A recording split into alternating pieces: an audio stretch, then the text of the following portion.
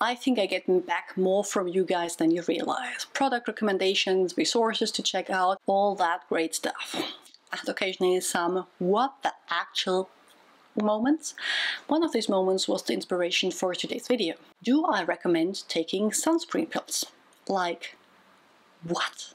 Hi, I'm Dr. Anne. I'm a medical doctor with a passion for skincare that works. On this channel, we explore the science behind skin and do quick reviews, so you learn to pick exactly those products that work for your individual skin concern. So if this is something you're interested in, please consider subscribing and ring the notification bell. So, sunscreen pills, also known as oral sun protection, manufactured by different brands, with the most commonly known being Heliocare. I admit, at first I had no idea what the people in the comments were talking about. Oral sun protection was not something that existed in my world, but I'm well aware that we all live in our own little echo chamber, so just because I haven't heard about it, that doesn't mean it doesn't exist. And after I learned what they are, and what they claim, but not really exactly say in the claims, if you get what I mean, I went full on arrogant European and thought, wow, that's such an American thing.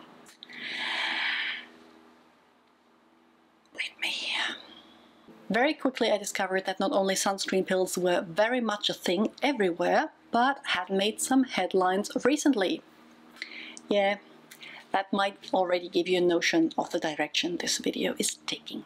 A quick disclaimer first, I will show Heliocare several times in the video, mainly because they were the brand I got the questions on. Other than these oral supplements the video is going to focus on, they do a wide variety of sunscreens that I personally never tried, but that use good filters and are loved by many, so this is not a review of the company in general. What is the notion behind oral sun protection? In short, UV rays lead to the production of so-called free radicals, or ROS, reactive oxygen species. The more you are exposed to UV, the more of these free radicals occur.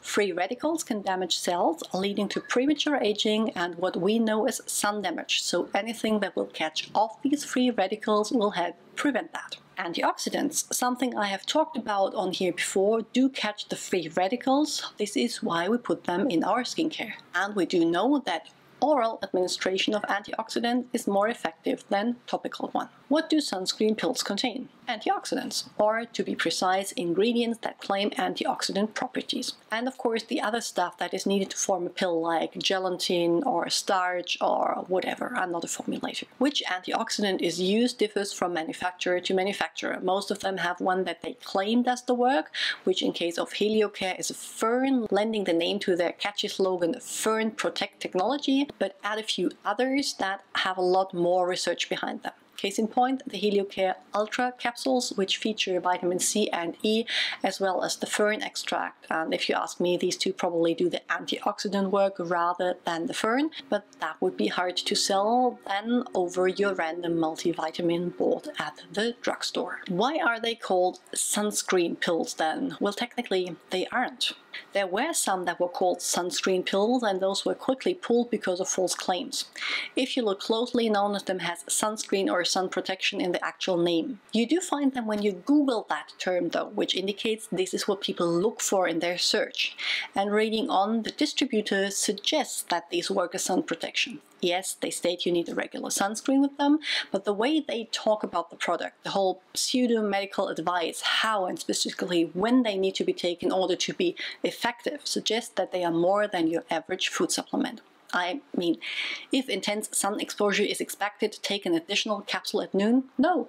Reapply your sunscreen and seek shade. How are sunscreen pills regulated? They aren't.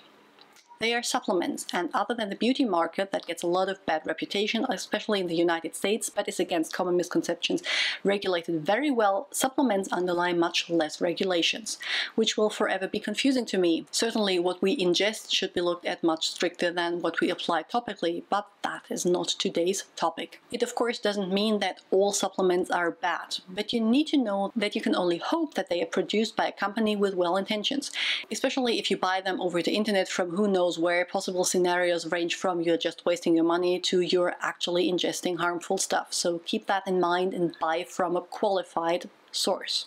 Will sunscreen pills work?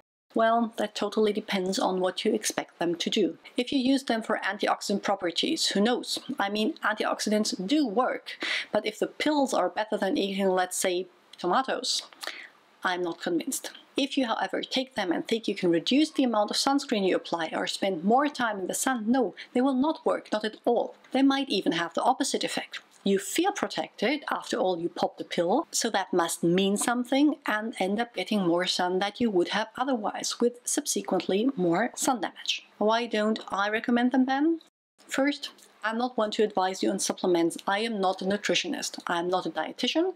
And while I do believe that some supplements can be helpful in individual people with individual concerns and lifestyle choices, I'd rather have an apple than pop a pill to get my antioxidants. If you feel otherwise, go ahead, but please always consult with your doctor or a specialist before ingesting random stuff. The main reason, though, I don't recommend them is because I think their marketing is misleading and people will mistake them for what they are not: a replacement for regular application of a broad-spectrum sunscreen with at least SPF 30, or for being sun smart in general, like seeking shade, avoiding the midday sun, and wearing sun protective clothing. With these results, can you blame the company for the stupidity of consumers? Yes, to a certain extent you can. Companies pay people to write text that suggest things they are not legally allowed to claim, fully knowing that quite a few will get it wrong. The honest thing here would be to say, this is an antioxidant pill, antioxidants are good for different things, we recommend you take them daily. Rephrasing that as added sun protection, despite telling people to wear sunscreen, might be legal, but I don't think it's ethical. People don't like applying sunscreen. People don't wear enough sunscreen. Skin cancer is on the rise. The last thing we need is anything that gives people an excuse to be even less diligent with their protection. Want more sunscreen? Here are all the videos I did on the topic over the last few weeks, and I will see you all very soon with another one. Bye!